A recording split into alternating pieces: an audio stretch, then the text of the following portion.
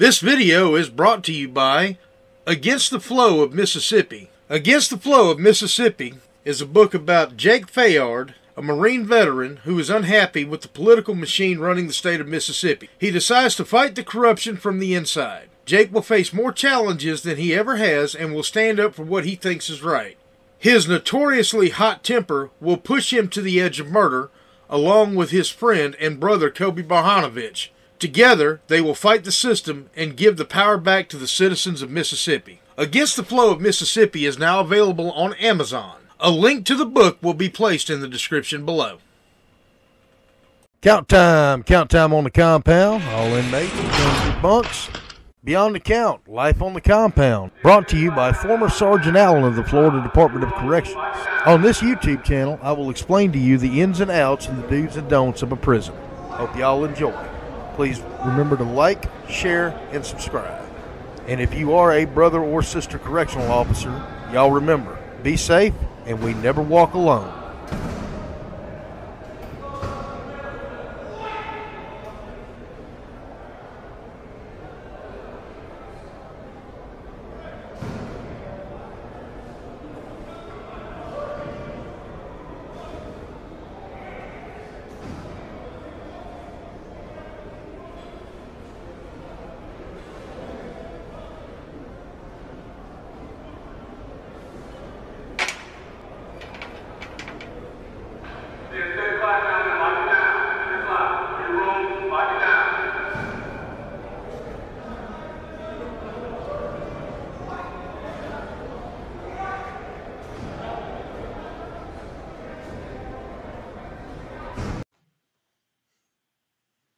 All right, y'all. It's another episode of Beyond the Count, Life on the Compound. Former Sergeant Allen, Florida Department of Corrections, Everglades CI, Century, New River CI, and I also worked briefly for the George County Sheriff's Department here in Mississippi.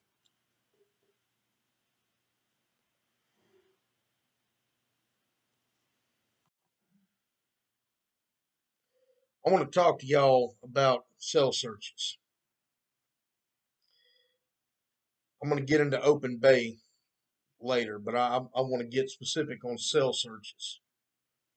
What you're looking for, where you're going to find it. Of course, this all depends on the type of cell that you are searching, the age of the building. Age of the building plays a big part into what I'm going to say. Most of the prisons that had 1 or 2 man cells that I worked in, the buildings were built. The oldest one was probably in the 1970s to the mid 90s. So when you're going to do a cell search, age of the building takes into effect. The reason that the age of the building takes into a good account is because things break over time.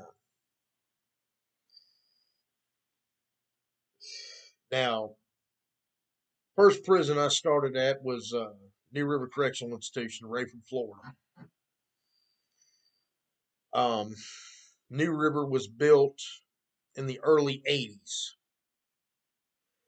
When it was built in the early 80s,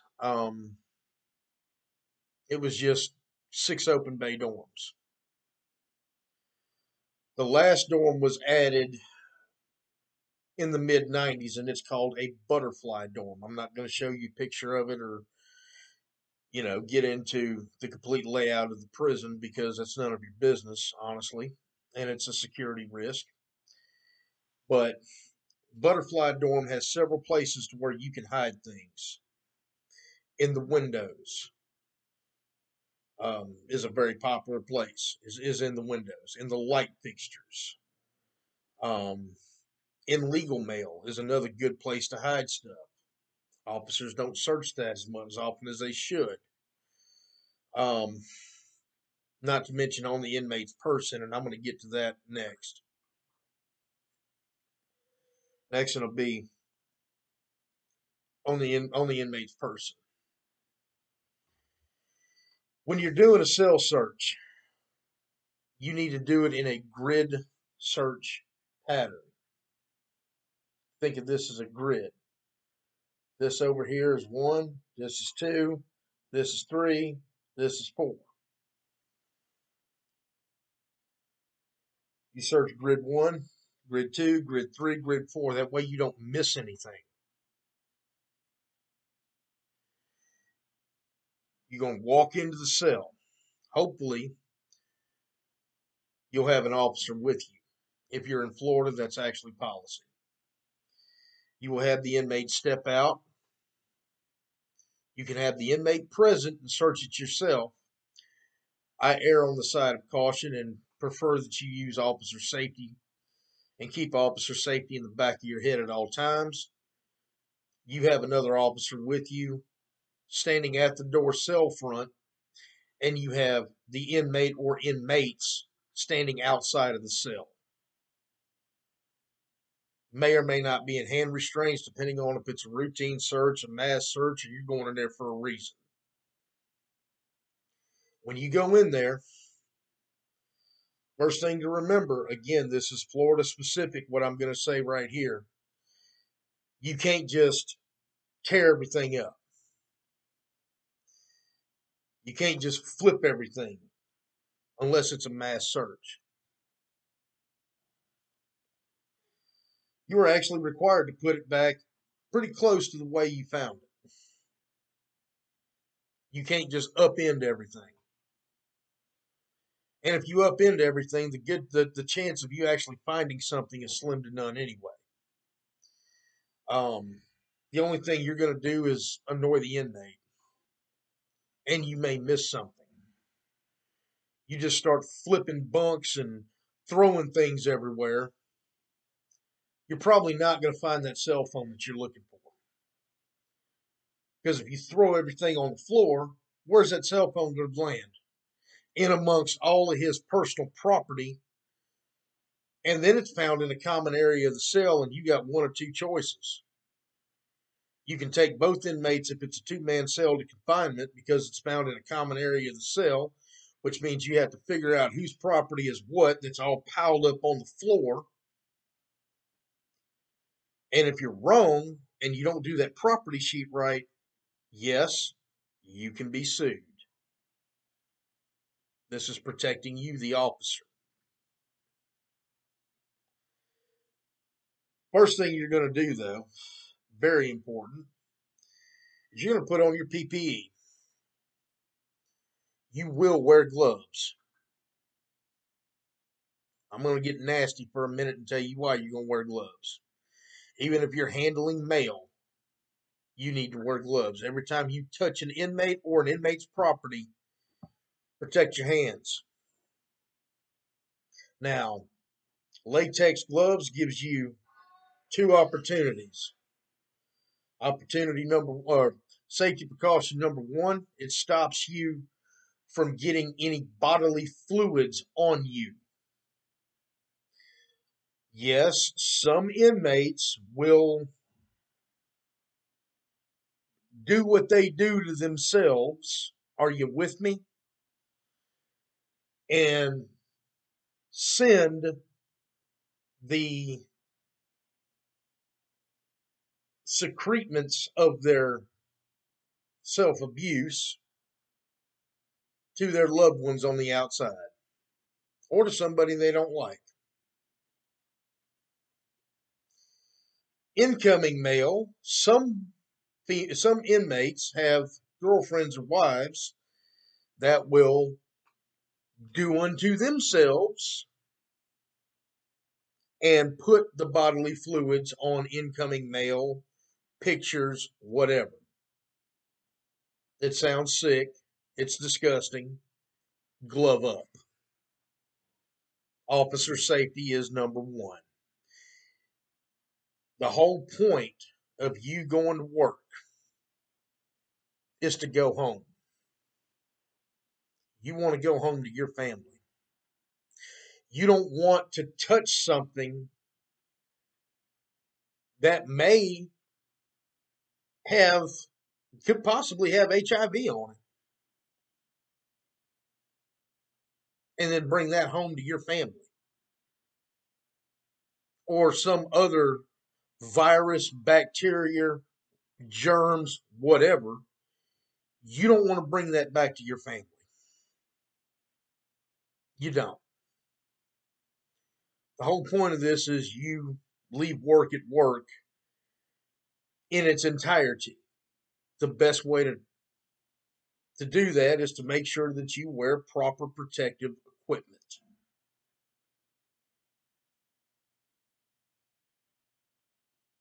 Glove up.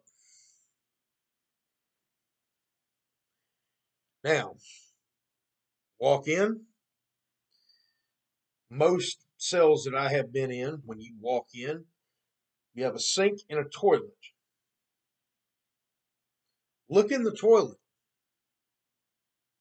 See if you see a string. The sewage system is a great place to hide contraband. Flush the toilet 2 or 3 times. Make sure there's nothing in there that's going to back the toilet up to flood the cell. But if you don't see anything, give it 2, 3 flushes. Turn the water on the sink. That's making sure that the water's doing what it's supposed to do and they're not hiding contraband. Look around the base of the toilet, behind the toilet, under the sink, the floor around it.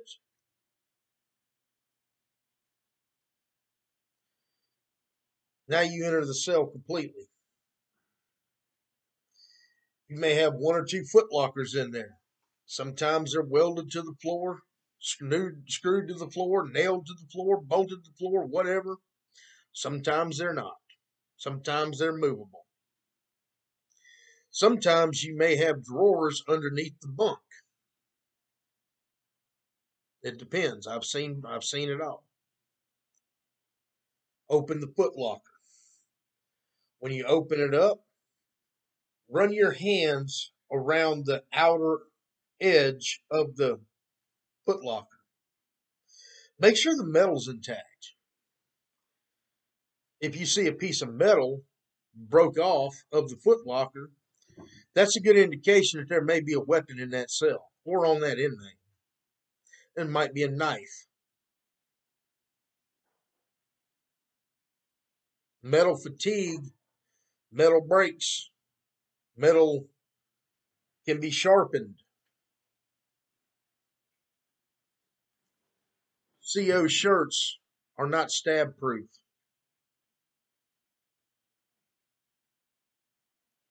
So how do you handle this? That right there is a good indication. If there's a piece of metal missing from somewhere in that cell, there might be a weapon. Keep an eye out and look for it. Smell the air. Man, it smells like smoke in here. Could be tobacco. Most inmates have tobacco. Some inmates have drugs. Some inmates may be trying to burn the cell, maybe trying to burn the building down. Now it's concrete, so the likelihood of a concrete building burning down is slim to none. But hey, if they were stupid, they wouldn't be in. If they weren't stupid, they wouldn't be in prison.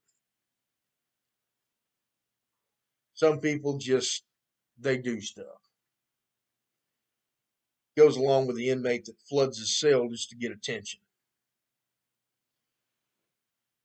So if you smell smoke and you see metal missing, you know there's contraband in that cell.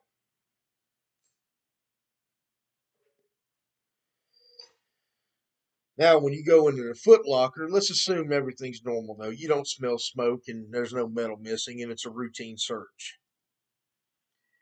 You flip open the lid. Grab the lid and shake it and make sure it's attached to the foot locker. If the foot locker's locked, you can order the inmate to open it up. If he refuses, captain's usually got a key a master key to every lock on the compound. So you go into the Foot Locker and you search it. But you grab that top, you shake it, make sure it's still attached. Because if it's detached from it, that's a weapon. If I take a top of a metal box and I knock you up top the head with it, it's gonna hurt. Same thing here. Check for that. Make sure it's attached. Now you're going to enter the Foot Locker. Let's assume it's still attached. We're still good here. There's no contraband. We're all good here. All right. We'll go through. Look for anything that they're not supposed to have. This part is Florida specific, but I'm sure it's the same in other areas. If they cannot buy it at Canteen, or it is not issued by the state or authorized by the state, they can't have it. You'll know what it is. If you see a bottle of Barks root beer in their Foot Locker and you know the Canteen doesn't sell 16-ounce bottles of Barks root beer, well, you know that's contraband. They're not allowed to have that. They can't buy it in the Canteen, and it's not issued by the state. Take it. Pack of cigarettes. If you see this and you're in a non-smoking facility, most of them are, they're not authorized to have this. This is contraband. Confiscated.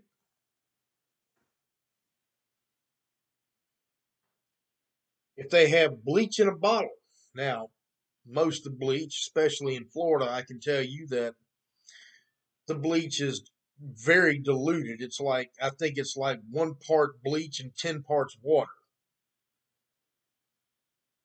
So if they put a little bit in an empty bottle, they may be drinking it. Yes, inmates drink bleach, some of them. So, Tide Pod Challenge. There you go. Thank you. You see inmate with Tide Pods, just, yeah, we'll go with that. But if it's caustics, they're not allowed to have it more than likely. I would say every facility I've walked into, that's contraband. They're actually misusing state. They're actually misusing state property. Sarge, I keep that in here to clean my cell. We give you an opportunity to clean your cell every day. You don't need to hoard bleach. There's no reason for you to hoard bleach. Some officers go, okay, well, you clean your cell. No. Wrong answer. Contraband, confiscated. Anything that is not in its original container or usage is contraband. Modified. If they got a Holy Bible and the first, and Genesis and Exodus has been ripped out of it, well, guess what? They're smoking the Word of God. They're making cigarettes. If it's a non-smoking facility, that's contraband. It's modified from its original condition.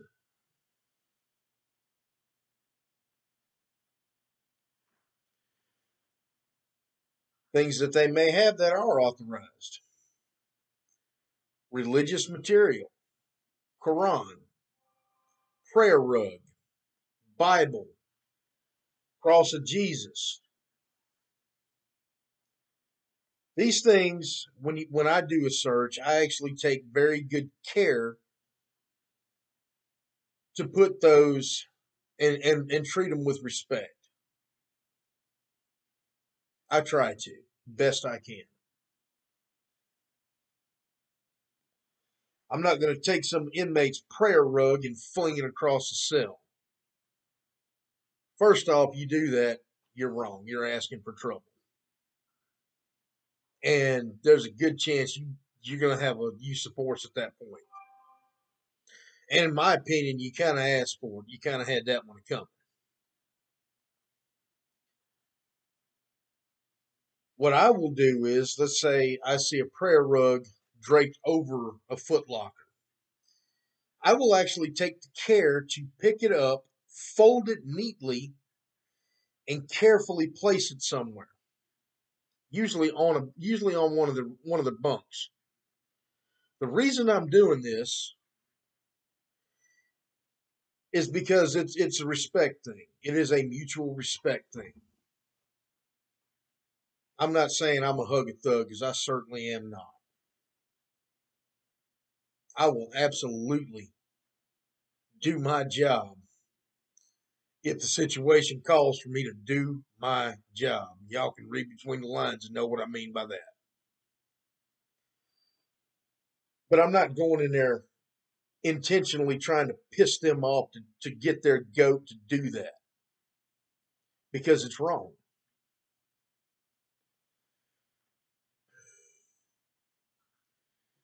You place their religious items up there. Now you look at it, you make sure there's no contraband in it, because if there's contraband, then it's modified from its original condition. And yes, it's contraband at that point. You can take it. If they're taking their prayer rug and, pulling the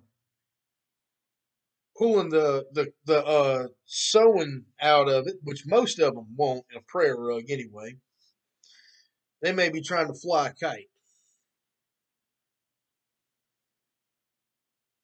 They may be trying to go fishing. What I mean by fishing is passing contraband from cell to cell while the doors are closed and locked. Common occurrence. I've seen some good fishermen in my life in prison. At that point, it's modified. You can take it. But 9 times out of 10, a prayer rug is about the most sacred thing that they have. They're not going to do anything with it. And the inmates that are Islamic or Muslim, they hold that prayer rug in such reverence that they're not going to desecrate it. So what you do is you place it out of the way. You go in there and you look. Now we're going to get to the legal mail. It may be a big stack of legal mail. Can you search it? Yes. You can't read it. You pull out the papers, you look, it's got a letterhead on it from a lawyer. Hug a Thug Law Firm, Miami, Florida. We sue the Department of Corrections. Okay. You can't read it, but you can flip through it. Covered this in another video talking about legal mail. Nothing stopping you from doing that. Make sure there's no cutouts in the middle where they're hiding a cell phone or drugs or other contraband. No rule against that. There's nothing saying that you can't do that.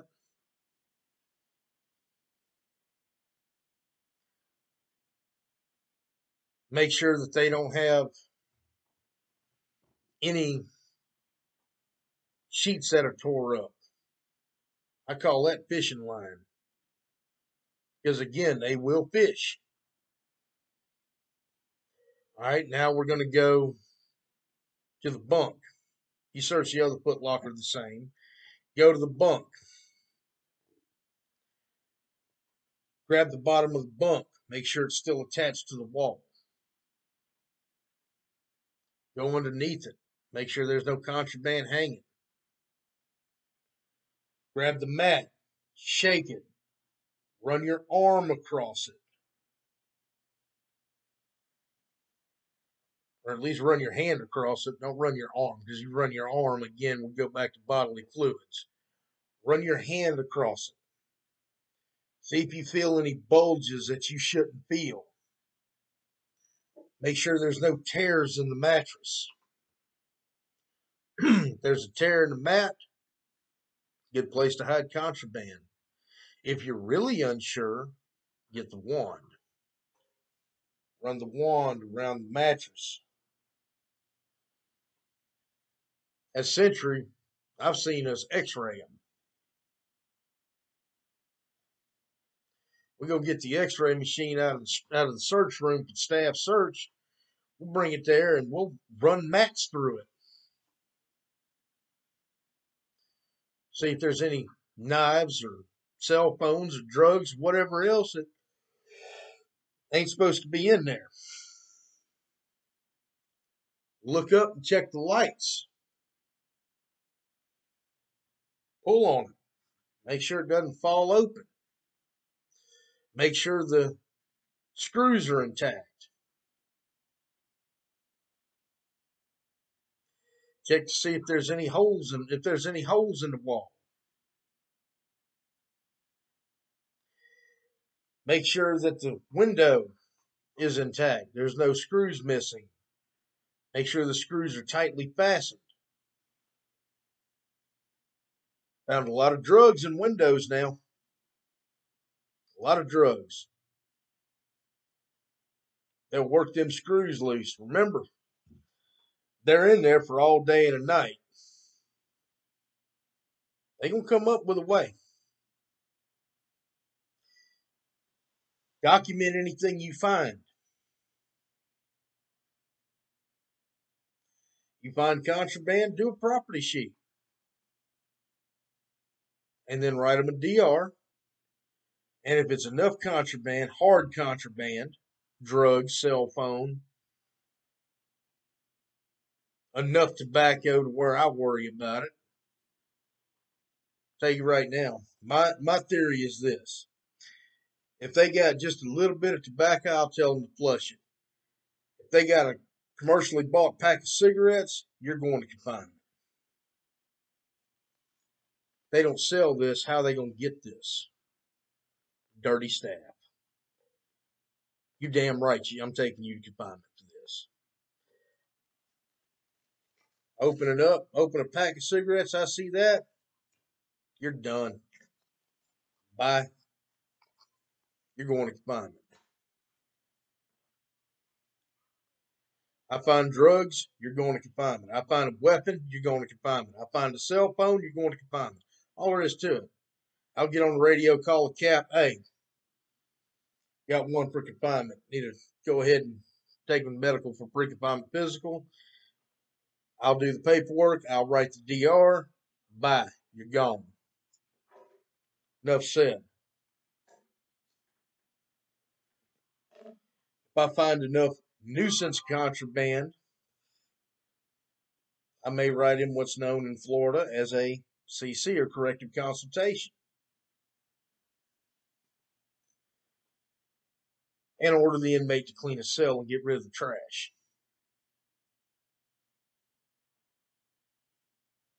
It's as simple as that. That's the way I personally do it.